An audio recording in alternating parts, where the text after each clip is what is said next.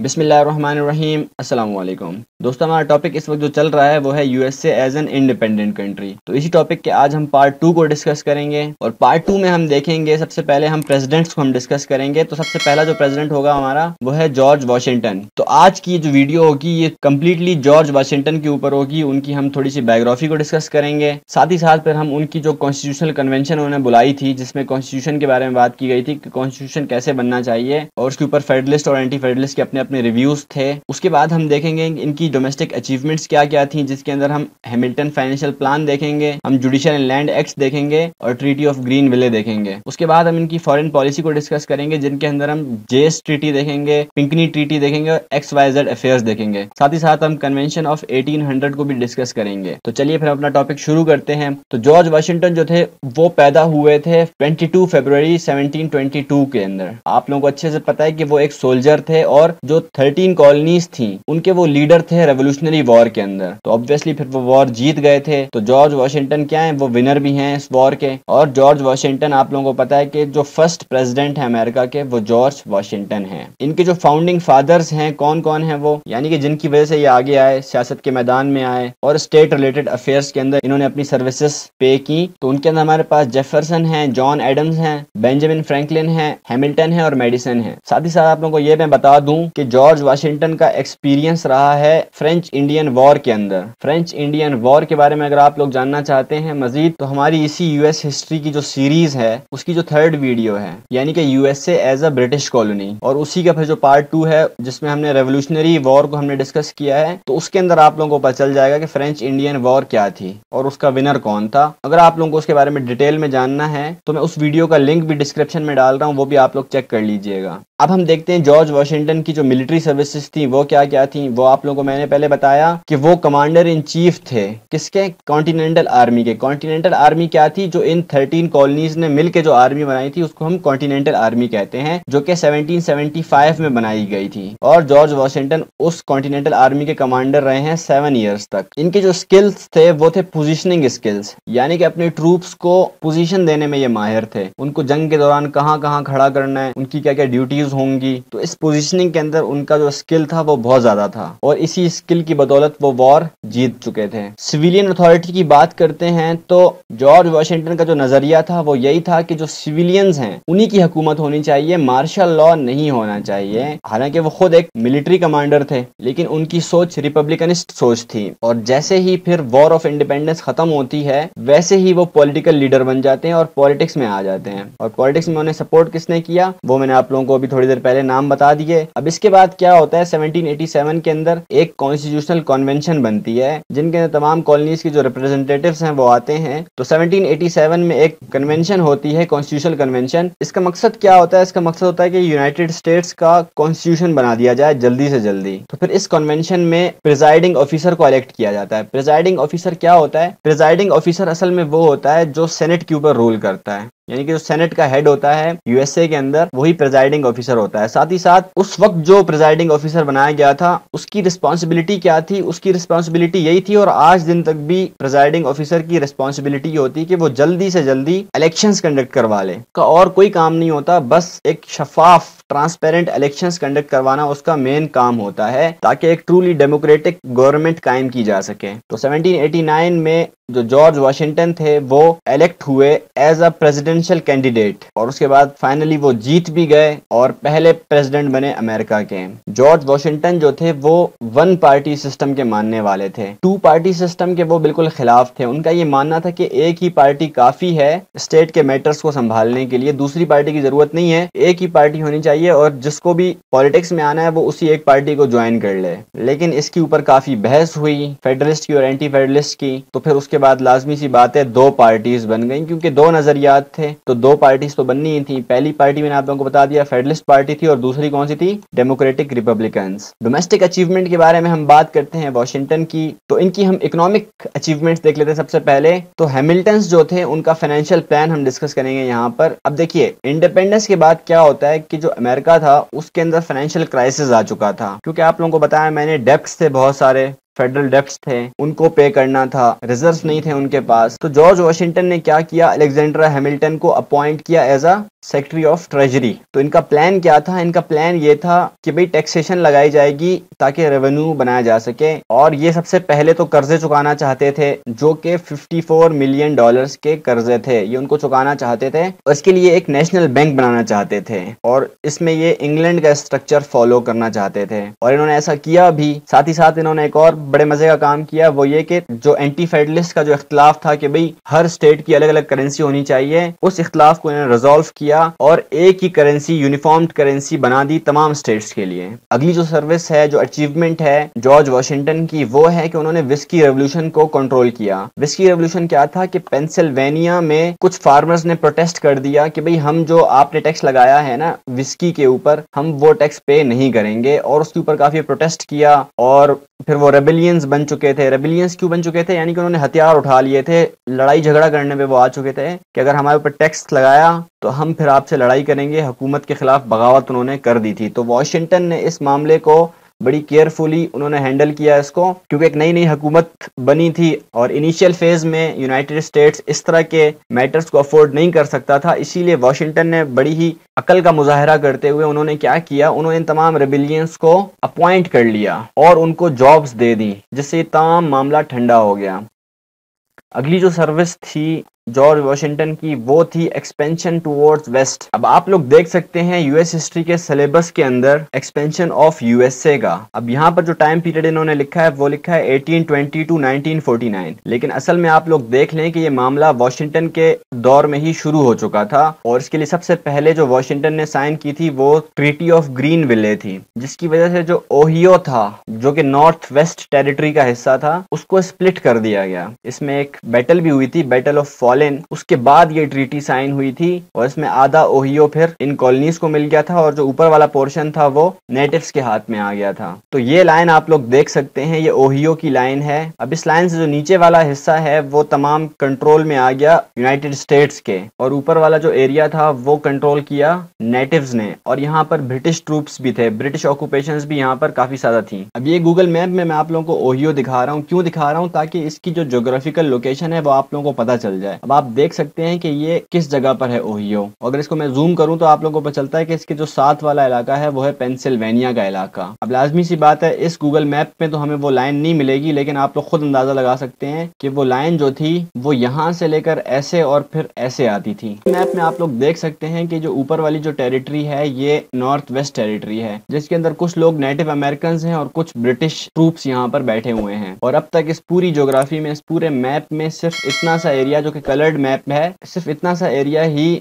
इन colonies के हाथ में आ चुका है, जिसमें से आप लोग ये नॉर्थ वेस्ट टेरिटरी और अनरिकॉग्नाइज्ड टेरिटरी को आप लोग अब भी निकाल दें यहाँ से, क्योंकि ये एरिया अब भी इन कॉलोनीज के हाथ में नहीं आया। ये फिर बाद में जब वेस्ट वर्ड एक्सपेंशन होती है बड़े पैमाने पर, उस वक्त फिर ये दीगर जो टेरिटरीज हैं, ये पूरा इलाका, इसको फिर आहिस्ता आहिस्ता यूएस जो है वो ऑक्युपाई कर लेता है। तो फिलहाल इस टाइम पीरियड में सिर्फ इतना ही है। अगली जो अचीवमेंट है वो है जेस ट्रीटी, 1795 को हुई थी ये। इस ट्रीटी को डिजाइन करने वाले थे हैमिल्टन एंड जॉन जे। ये ट्रीटी बेसिकली साइन हुई थी ब्रिटिश और अमेरिका के बीच में, और कुछ जो टेरिटरीज रह गई थी ट्रीटी ऑफ पेरिस में जो कि इन कॉलोनीज को नहीं दी गई थी, वो टेरिटरीज अब दे दी इस ट्रीटी के अंडर। साथ ही साथ जो ब्रिटिश आर्मी थी उसको नॉर्थ वेस्ट टेरिटरी से भी निकाल दिया गया, यानी कि अभी जो हमने मैप देखा है ये वाली टेरिटरीज अब ये भी ब्रिटिश ने क्या की, इन कॉलोनीज को दे दी। तो पता चला कि 1795 के आते आते नॉर्थ वेस्ट टेरिटरीज भी अमेरिकन के हाथ आ चुकी थी। इस ट्रीटी का एक और अहम पहलू ये भी है कि इसने जो कैनेडियन बॉर्डर था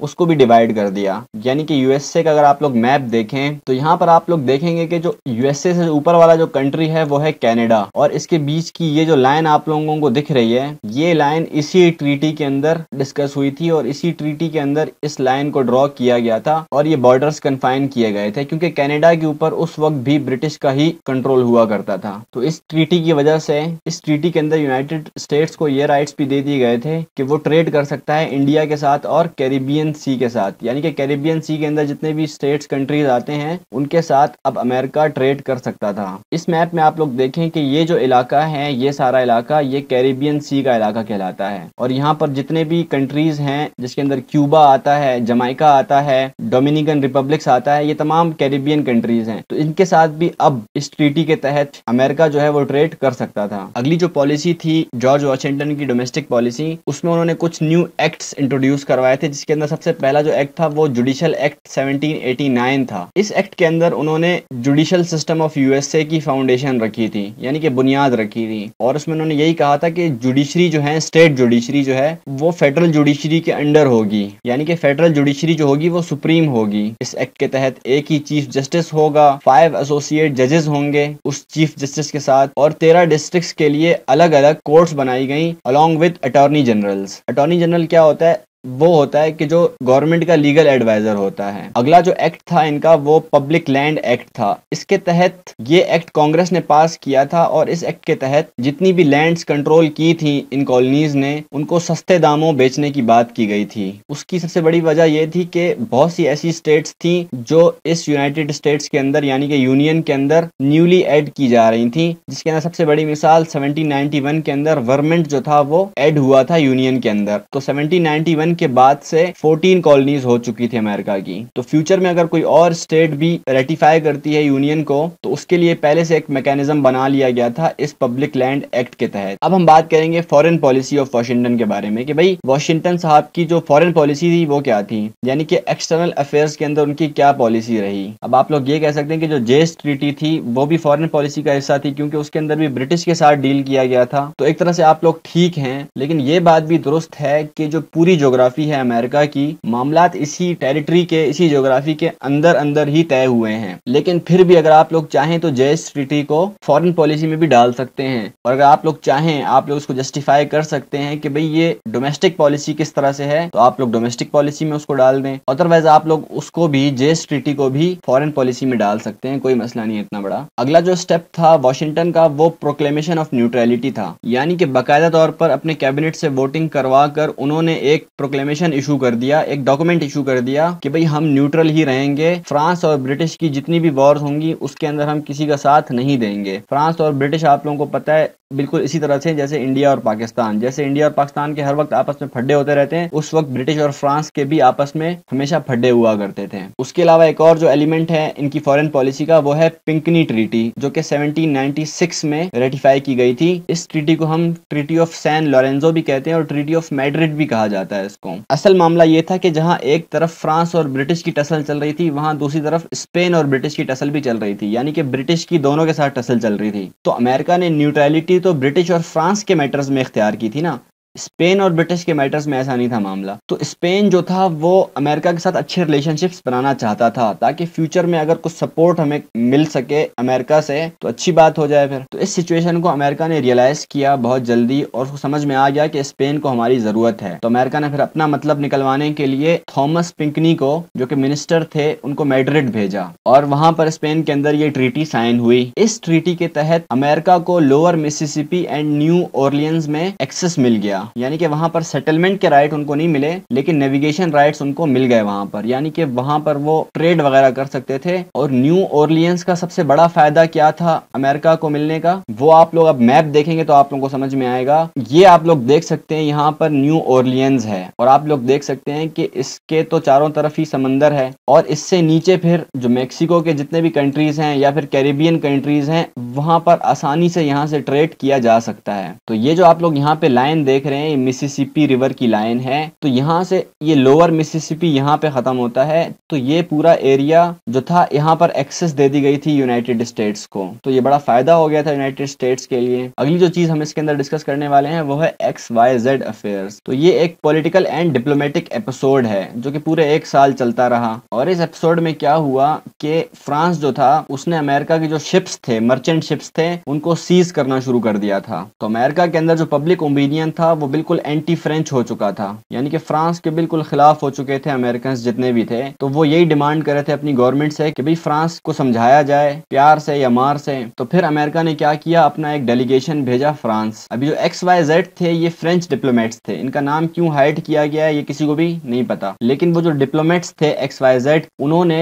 रिश्वत डिमांड की कि भाई अगर आप हमें इतने पैसे दोगे तभी हम आपको निगोशिएशंस के लिए एंटर करने देंगे। लेकिन अमेरिकन डेलीगेशन ने इस बात को रिफ्यूज किया और कहा भाई हम 1 रुपया भी नहीं देंगे, और वो लोग फिर वापस आ गए। और साथ ही साथ एक स्लोगन बहुत ज्यादा मशहूर हुआ, वो ये था कि millions for defence but not a single sent for tribute to France. तो अब वापस आने के बाद अमेरिका के कुछ लोग जो थे वो यही चाहते थे कि भाई फ्रांस के खिलाफ वॉर वेज कर दी जाए, लेकिन कुछ लोग इसके अपोज भी थे, वो यही चाहते थे कि भाई हम न्यूट्रल रहें। लेकिन फिर भी क्वासी वार हो गई इन दोनों के बीच में, जो कि एक कन्वेंशन पर एंड हुई, जिस कन्वेंशन का नाम था कन्वेंशन ऑफ 1800। तो अब हम कन्वेंशन ऑफ 1800 को देख लेते हैं। हुआ ये था कि नेपोलियन 1800 के अंदर इक़्तिदार में आ चुका था और अमेरिका को उससे बड़ा खतरा था, क्योंकि नेपोलियन बहुत ज्यादा जंगजू आदमी था और वो बहुत ज्यादा लड़ाइयां कर रहा था ब्रिटिश के साथ भी, और वो फ्रेंच एम्पायर को रिस्टोर करना चाहता था। तो अमेरिका ने क्या किया, अमेरिका ने अपना एक डेलीगेशन भेजा फ्रांस, ताकि जो 1778 में इन दोनों के बीच में एक ट्रीटी साइन हुई थी जिसका नाम था ट्रीटी ऑफ अलायंस, उसको रिवाइव किया जाए। तो नेपोलियन वैसे भी थोड़ा सा डरता भी था अमेरिका से, इसीलिए वो भी अच्छे रिलेशंस बनाना चाहता था अमेरिका के साथ। तो फिर क्या हुआ कि इन दोनों के बीच में एक कन्वेंशन साइन हो गई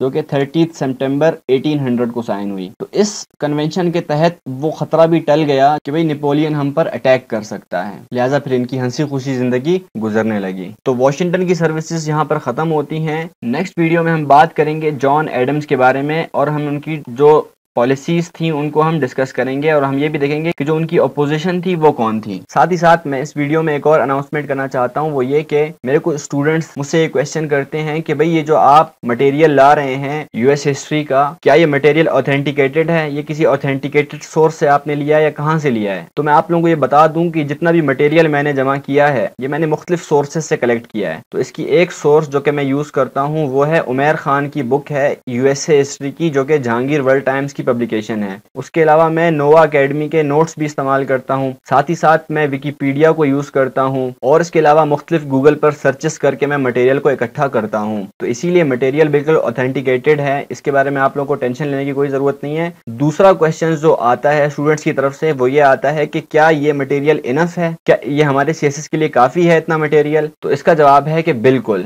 ये जो मटेरियल है ये मोर देन इनफ है आप लोगों के लिए। उसकी वजह यह है कि सीएसएस के अंदर ये सवाल नहीं आते कि भाई जॉर्ज वॉशिंगटन कैसे बने थे अमेरिकन प्रेसिडेंट, या फिर उनकी बायोग्राफी पे सवाल आ जाए, ऐसा नहीं होता। सीएसएस के अंदर हमेशा याद रखें आप लोग 3 एरास को आप लोग जहन नशीन कर लें। ज्यादातर जो बात होती है वो कॉजेस पर होती है, इम्पैक्ट्स पर होती है और सॉल्यूशंस पर बात होती है, और ज्यादातर सीएसएस के अंदर एनालिटिकल क्वेश्चंस आते हैं। तो ये बात बहुत जरूरी हो जाती है, क्योंकि लोग जब सीएसएस की तैयारी करना शुरू करते हैं तो शुरू में उनको यही जोश होता है कि हम हर टॉपिक को बड़ा तसल्ली से और बहुत डिटेल में पढ़ेंगे। तो फिर आहिस्ता आहिस्ता उनको रियलाइज होता है कि भाई अगर एक एक टॉपिक डिटेल में पढ़ना शुरू कर दिया तो फिर कुछ भी हाथ में नहीं आएगा। उसकी वजह यह है कि भाई जॉर्ज वॉशिंगटन पर तो आप पूरी बुक भी पढ़ सकते हैं, पूरी बुक्स भी लिखी गई हैं एक एक टॉपिक के ऊपर। तो अब आप पूरी बुक तो नहीं पढ़ेंगे ना बैठकर सीएसएस के लिए। तो ये बहुत इंपॉर्टेंट बात हो जाती है यहाँ पर कि आपको कोई गाइड कर दे कि भाई ये तो आपको पता है कि भाई शुरू कहाँ से करना है, कैसे करना है, लेकिन यहाँ आपको मसला आता है कि आपको ये कोई गाइड करने वाला नहीं होता कि भाई रुकना कहाँ है। तो मैं अपनी प्रिपरेशन के दौरान ये बात एक्सपीरियंस कर चुका हूँ, इसीलिए मैं आप लोगों के लिए उतना ही मटेरियल लेकर आ रहा हूँ जो कि सीएसएस के लिए इनफ है। अब जेस ट्रीटी हो गई या पिंकनी ट्रीटी हो गई, इसके ऊपर तो आप लोगों को विकीपीडिया के ऊपर या गूगल के ऊपर 10-10 सफ़ों के आर्टिकल्स मिल जाएंगे। तो अब वो 10 सफ़ों के आर्टिकल्स हमारे किसी भी काम के नहीं है, क्योंकि इतनी डेप्थ में हमें जाना नहीं है। अगर इतनी डेप्थ में जाएंगे तो फिर हम सीएसएस नहीं कर पाएंगे। तो आप लोग अगर क्वेश्चन पेपर्स भी उठाकर देख लें पास्ट पेपर के, तो वो काफी एनालिटिकल क्वेश्चंस पूछते हैं आपसे। अब जैसे कि सीएसएस के अंदर जॉर्ज वॉशिंगटन के ऊपर क्वेश्चन आ चुका है 2003 के अंदर कि हु वर द फेडरलिस्ट्स, कि फेडरलिस्ट कौन थे, what were there political views and economic vision for the US, यानी कि उनके पॉलिटिकल व्यूज क्या थे और उनका इकोनॉमिक विजन क्या था। तो हमने इकोनॉमिक विजन को भी हमने डिस्कस किया है, साथ ही साथ हमने उनके पॉलिटिकल व्यूज को, पॉलिटिकल फिलॉसफी को भी एट लेंथ हमने डिस्कस किया है। तो अगर आप उनमें से एक एक हेडिंग के भी 4-4 लाइनें आप लिख लें तो आपका क्वेश्चन ये वाला पूरा हो जाता है। तो इस तरह से हम लेकर चलेंगे इस कोर्स को। तो उम्मीद करते हैं ये वीडियो आप लोगों को पसंद आई होगी। अगर ये वीडियो आप लोगों को पसंद आती है तो इस वीडियो को ज्यादा से ज्यादा शेयर करें, इसको लाइक करें, कमेंट में फीडबैक बताएं अपना कि आप लोगों को ये वीडियो कैसी लगी है। अगर कोई मसला है, कोई गलती है तो बताएं ताकि फिर मैं उसको इंप्रूव करूं। साथ ही साथ अगर कोई क्वेश्चन आप लोगों ने पूछना है तो कमेंट बॉक्स में जरूर पूछें वो क्वेश्चन। तो सब्सक्राइब करें हमारे चैनल को और बेल आइकन को प्रेस करें ताकि आने वाली वीडियोस का नोटिफिकेशन आप लोगों को मिल जाए। मैं मिलता हूं आपसे अगली वीडियो में, तब तक के लिए अपना ख्याल रखिएगा। अल्लाह ने के बाद।